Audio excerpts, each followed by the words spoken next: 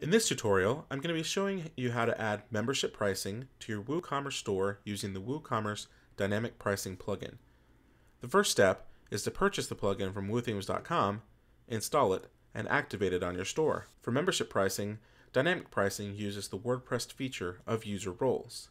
In the admin, if you go to WooCommerce Dynamic Pricing, then click on the Roles tab, you'll see a list of the roles defined for the store.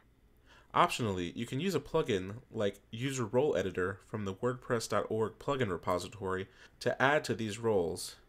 For this demo, I'm going to go ahead and add some dynamic pricing for the subscriber role. So on the row for subscriber, I click Yes on the Enabled column, and I'm going to give subscribers a percentage discount of 50%. I save my changes. Now, I need to go ahead and add a user who is a subscriber. I'm going to go ahead and add a new user and set them to the role of subscriber. And then I go ahead and add the new user.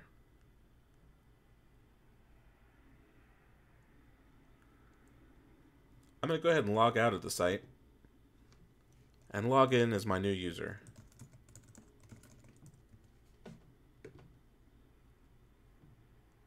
If I go to the front end of the site, visit my shop page,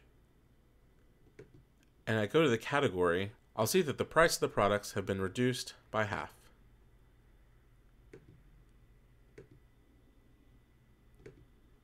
Because I'm a subscriber, all of the prices across the store are now 50% off. And that's how you add role-based discounts using the WooCommerce Dynamic Pricing plugin.